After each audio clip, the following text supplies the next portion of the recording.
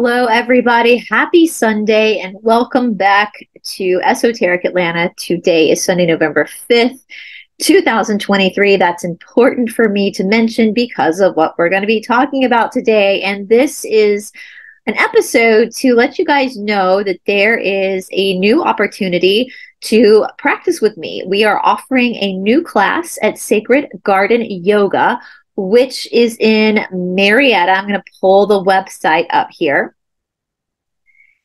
And this class is going to be starting this Wednesday, November 8th, 2023 at 6:30 a.m. to 7:30 a.m. This is not going to be a traditional Ashtanga class, a traditional yoga class, but instead I'm going to read you. This is the class description that we went with, which is Fusion Yoga Sculpt. And let me just kind of read you guys the class she put here, no bar yoga fusion. Yes, because we don't actually have a ballet bar, but we will be using the wall instead.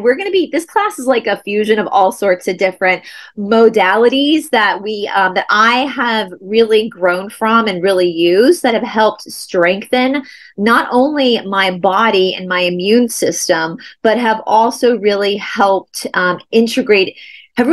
me integrate more of an understanding, a deeper understanding into my Ashtanga practice. So this is an early morning class. We'll start your day off on the right foot. It has been meticulously designed to complement your daily yoga practice by helping you integrate strength, mobility, and a deep connection to the pelvic floor and core. This class is inspired by barre, dance, and of course, yoga. It is guaranteed to get your heart pumping and blood flowing.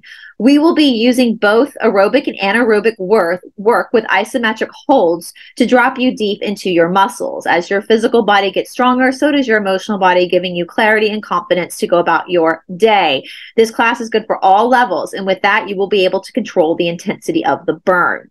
So yeah, this class is not actually a yoga class. It's going to be more of like a movement class, and it is heavily inspired by the tradition of barre, B-A-R-R-E, which comes from ballet. When we watch ballerinas do their foundational work, they're often using a barre. And we will be kind of doing that, but we will be using the wall instead. And I actually prefer using the wall to an actual ballet bar because it's going to help you hold your own weight instead of squeezing the ballet bar too tight. So that I'm very, very excited about. So this is the schedule. We do have Zoom options, so that's why I'm putting this up on the YouTubes. So if you live, I know I have people join me on my Ashtanga classes on Sundays from other countries, other states, which is totally awesome and amazing. If you live in another country or another state and you would like to join us for this morning class, or even if you live in Atlanta and you just can't leave your house at that time, you can sign up for the Zoom link and you can join us via Zoom. Now, with that being said, if you see at the top of the schedule here, it says you have to have 1 hour before class begins. For the virtual, we are doing this a little bit different because it is so early in the morning. So if you are signing up for the virtual class, please make sure that you register Tuesday. So Tuesday the 7th in the afternoon or evening, just to make sure we get you the Zoom link in time. So Cindy, who is the owner of the joint, she's the owner of the Shala, she's the one that sends out the Zoom links. And chances are she will not be joining for this early morning class. She's got kids, all that kind of stuff, but she's the one that sends out the Zoom link. So she wants to definitely make sure that you guys sign up in time to receive your Zoom link. So if you sign up on Wednesday, let's say you're in Europe and you sign up on your Wednesday morning to take this class, you probably are not going to get the link for this Wednesday. We'd have to save it for the next Wednesday just because of the time. So once again, if you are going to be practicing, want to come to this class and do it with the Zoom link, please make sure to sign up on Tuesday afternoon or evening and not Wednesday. Now, if you are actually coming to the class, to the location, you can sign up the night before. That's totally fine. Or you can sign up with me when you get there in the morning. I can just put you in the system in the morning. Obviously, if you're in class, you don't need a Zoom link. So that's easy for me just to pop you in the class. Now, again, so now that I've got that out of the way, let's talk again about this class. So what is this class, just so you know what you are coming to if you want to come. So again, it is heavily inspired by the practice of barre, B-A-R-R-E, which is a newer type of exercise class that takes from ballet, Pilates, and yoga. Now, if you are a traditional yoga student like myself, the yoga portion of this class, as far as like the physical postures or asana that are done, are very, very basic. You know, as an Ashtanga practitioner, our asanas get a little crazy, but in this class, they're going to be very foundational, nothing too extreme. With that being said, a lot of the dance that we take, the ballet stuff we take from, that's also going to be very foundational as well. So skill wise for this class, again, it's an all levels class. Skill wise, we're not looking at we're not looking at complicated movements, right? We're looking at very simplistic movements. The challenge is going to come in the intensity and the repetition of those movements. So as you guys saw from the class description, this class does start with some aerobic work and then goes into anaerobic. And there is a difference between the two. So aerobic, I think a lot of people think that aerobic is the way to lose weight. And to an extent, it does help you lose weight because it's a huge calorie burn, but it's not, there's no stability in that. So there's a lot of people who will do things like long distance running for a really long time to lose weight, and their weight will just plateau. The reason for this is because that's too much cardio. Your body is in fight or flight. It thinks you're in war.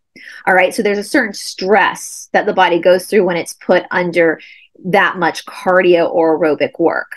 So what we're going to be doing in this class is actually following the pattern of Ashtanga or traditional yoga, in the sense that we are going to start the class off getting your heart rate up. So that's the aerobic, getting the blood pumping. That is the positive side of aerobic work, is getting your heart to actually speed up a little bit so we can pump the blood better through your system. Okay, this also helps flush the organs, all that kind of stuff. However, we're only going to stay in that aerobic work for about 5 to 7 minutes.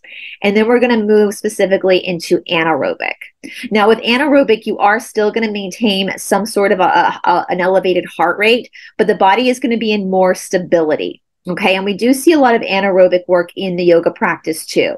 So this means slower movement, more controlled movement. For example, there are a lot of lunges in bar, a lot of really getting those big muscles to start to really hold.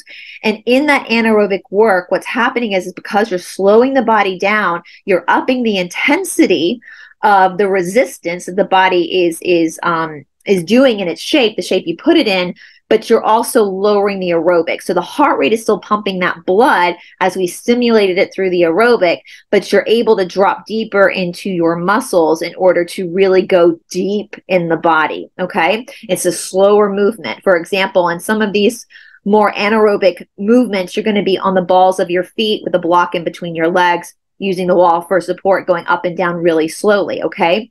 That's not aerobic, that's anaerobic.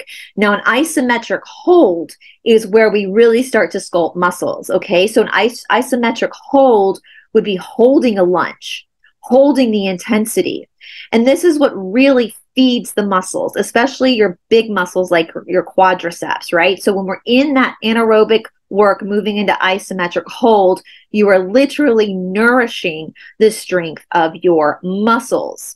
This is also where we boost metabolism. So for those of you who maybe do struggle with your weight or are getting older and you want to figure out how to keep your metabolism up, a lot of people are going to naturally think, oh, I got to go run 7 miles a day. No, that's actually going to put your body into a stress. But moving into anaerobic work with an isometric hold is what is going to boost your metabolism. It's going to lift your metabolism for the rest of the day. Okay, so that's why we see like dancers as they get older, or yoga students as they get older, they continue to have a long, lean body. Is because they're using things like the isometric hold, all that kind of stuff. Now, I said this morning at the class, and I'll say it again. Your first class, you might not want to worry about any extra resistance. What do I mean by this? So I'm going to have a place in the class where I'm going to let you, if you want to bring 2 to 3 pound dumbbells, weights, You can bring those in if you feel like you need a little bit more resistance. We do have some things at the Shala that our friend Steve, another teacher, has created with like Gatorade bottles people can use too. You can bring in soup cans if you want to. I do suggest, and I probably will not let anybody use the weights if they're over 5 pounds.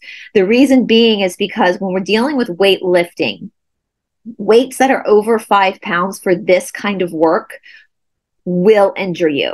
All right. You're going to be doing a lot of repetition, a lot of quick movement with your arms. And so we need a weight that's going to be more stable for you to use, simply to, again, create a resistance for your arms, for your back muscles, all that kind of stuff. This will only be like a 5-minute portion of the class just to stabilize the arms and the back. This will come before we move to the wall so that we can get those back muscles awake so that you can stand up straight and pull your core in when we're using the wall for the lower body. You don't have to use weights at all, though. Us yoga students, dancers don't use weights, and yoga students and dancers have long lead muscles because they're using their own body weight, basically. I do work with 2-pound weights myself when I do this because I do feel like it helps me get better engaged with my arms and with the protraction of my shoulders for my Ashtanga practice, with my back muscles, all that kind of stuff. But that is why I use the 2-pound weights. So, but again, you don't have to. So if it is your first class, I might actually, if it's your first class, I might insist that you not use the weights just so your body can get acclimated to what we're asking it to do before we start to add more resistance to that work, right?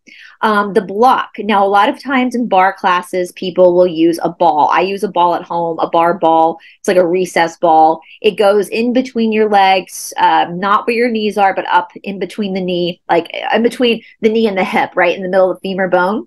And that will also create a resistance. So even when you're squeezing the ball, you're holding the ball in between your legs and going up and down, you've created a resistance for the inner thigh. And a lot of times this is really important because the quadriceps do tend to want to take over. It's the bigger muscle group. And you do have muscles in your inner thigh that sometimes don't get to activate as much because the quadriceps are so big. And so by holding the block or the ball in between your legs, you're giving those muscles in your inner thigh a chance to participate. Now, again, though, if it's your first class, the yoga block or the ball in between your legs might be too much for your first class, and that's totally fine. And this is going to be up to you. So if you're on the wall and you've got a block and you just feel like it is too much, you will be allowed to take the block out or the ball out if you want to. No big deal, right? You are in control. You know, if you are new and you don't want to drop as deep into the work, you don't have to. If you've been doing this for a while, you challenge yourself to drop a little bit deeper. And that is you controlling the intensity of what you are doing. In this class, I am literally the map of where you're going. You get to decide how much gas you put on the accelerator to get there. It is totally up to you. And even after you've been doing this for a while, some days you're going to feel like going balls to the wall, and some days you're not. And that's okay. You have to gauge that for yourself. I will link a video down below where I go more into how I discovered this work.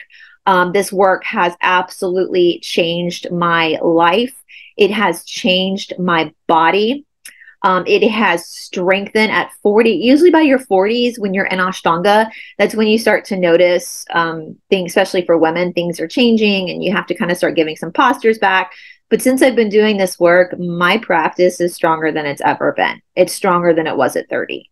And it all has to do with the fact that I do this work multiple times a week on top of my practice to really help me feel into my body and develop that strength. And that is the most important thing. I think a lot of times when people think about yoga, they think about the flexibility, but yoga is really not even about flexibility. What it really is dealing with is mobility, which is the combination of strength and flexibility. But the most important thing about that is the strength.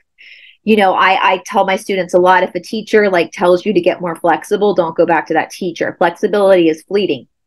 Strength, though, your physical strength is what's important. And that muscle tone and strength is what helps you live a long, healthy life.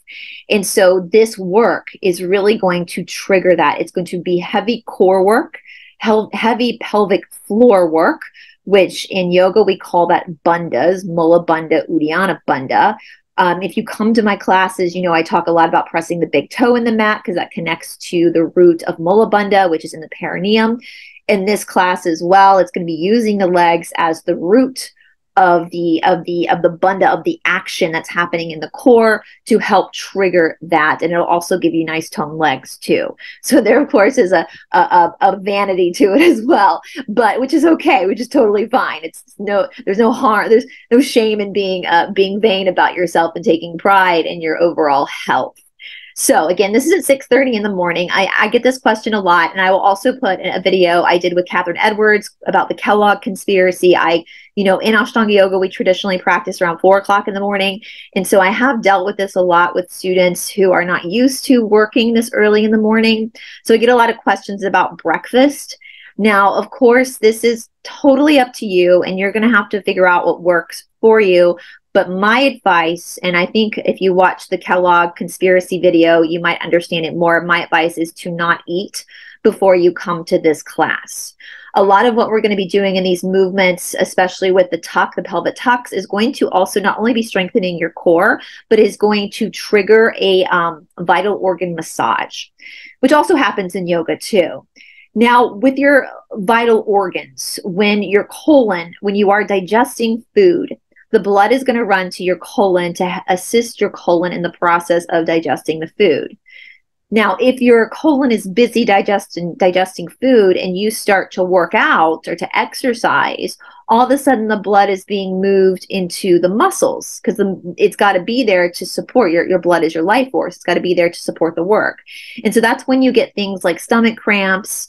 The body just gets really confused because you're asking it to do two separate things. Also, the benefit of exercising in the morning on an empty stomach, once again, is the healing of the colon. So you've braked your colon all night from sleep. You've allowed the colon to rest. And now when we come into the morning practice or workout, you are able to allow the blood, yes, to move into the muscles and to work through the fascia, but you're also giving the colon and the other vital organs a chance to detox as well. So when the colon is empty and you're twisting, let's say, we always twist right first and then left because the ascending colon, without any food in the colon, then the colon's going to be able to move deeper into a twist and therefore will be able to wring out better and detox better. I hope that makes sense. So I would highly suggest not eating before you come. You can drink a cup of coffee if you want, but just be very aware of supporting your body in the best way so that your body can detox. Now, people have asked me, but aren't you hungry? Aren't you hungry? No, your liver is when you wake up in the morning, your liver will release, I don't know the scientific word to use here, but it will release a hormone the first couple of hours that you're awake that gives you a simulation of energy. It's a sugar release. And so in a lot of ways, regardless of whether you're working out or not, you don't want to eat right away because you want to let the liver do what the liver's got to do. But that release is going to give you the energy that you need to do the class. After class, we'll be over at 7:30. There's a coffee shop literally right next door. If you want to then go get your breakfast, you can eat as much as you want. I have had people suggest, though, and I do think there's some truth to this, that perhaps maybe you wait 30 minutes after you're done working out to then eat because it gives your blood a chance to really work through the body and get back into the vital organs. One thing I also wanted to cover, this came up in class this morning, and so I kind of wanted to go ahead and, while we're talking about food and organs and all that kind of stuff and pumping blood, when you partake in any form of exercise, you are coming into like a wellness or a healing place. Now, the healing of your body doesn't start until after the exercise or the practice is done. So when you're in the heat of the moment, when you're in the workout, when you're in the practice, when you're stretching or burning your whatever's happening, heart rate's lifted, that's when the actual work is being done. And it's once you're done with that, once it releases. So, like when you're in a deep stretch and you feel that sizzling sensation and then you release and all of a sudden it feels really good. It's because you brought in fresh blood. So once you're done with that, that's when the healing starts. So again, that might be another reason why you might want to wait 30 minutes before you eat, just to give your body just a chance to really move into that place of repair which is the healing process. That's why you're sore, right? It's because you've broken down your muscles and they're rebuilding stronger. That's the soreness. I've been sore for 17 years. It's fine. So just to understand that. Now, again, this class will be you're guaranteed to sweat in this class. We will start the class with about 5 to 7 minutes of aerobic work, and then we will move into the anaerobic work, into the isometric holds. We will end the class on the floor doing like really, really targeted core work. I myself am not a fan of crunches, so we won't be doing like sit-ups. We'll be doing other things that target the core but take weight off of the neck. And we will be doing glute work to end. And then after that, we will do a lot of deep stretching just to release the body. And you will have a moment, just like you do in your yoga class, to take a resting posture for about 5 minutes after the practice is done to allow the body to return back to its state of being post-workout. So if you have any questions, feel free to ask them in the comment section. If you are planning on joining us for Zoom, all you really need is your body and a wall. But if you want to have the weights and a recess ball or a yoga block, feel free to grab them. Just make sure that you are ready and prepared to go with your actual body, though. If you don't have the props, no big deal. We will be working barefoot without shoes. Even though there's going to be slight aerobics in the beginning, we still will not need the shoes. We want to allow, just kind of like in yoga or other forms of healing, we want to allow the foot to actually be free and to connect with the earth and to strengthen the foot. We're going to be doing a lot of foot exercises as well to strengthen the ankle and the foot as we move through the practice. So again, any questions that you have, please leave them in the comment section below and I'll be happy to answer them. Cindy and I spoke about perhaps doing a workshop here in Atlanta in the next couple of months, like a 2-hour Saturday workshop to really dive into more specific details around this practice, this beautiful, beautiful practice. This is guaranteed to help strengthen your yoga practice. If you are a long distance runner, this is going to help strengthen your running. This really supports all the other mobility practices you do or exercises you do during your week. This is really going to strengthen that for you. But with that being said, in itself, it can be its own practice. So I hope that makes sense, guys. Once again, I'm going to end this video with some clips of me doing it so you can kind of see what it is that I'm talking about. And hopefully that will inspire you to start this journey of wellness and taking care of yourself. I say this to my students all the time. You are far stronger than you think you are. You're also more flexible than you think you are. You are smarter than you think you are. And sometimes you have to bring yourself to that place of great friction and great discomfort to understand where it is you are capable of going. All right, you guys. And as I said this in my class the other day, and I couldn't remember who said it, and I finally figured out who said it. It was Muhammad Ali that said, the training really begins once I want to quit.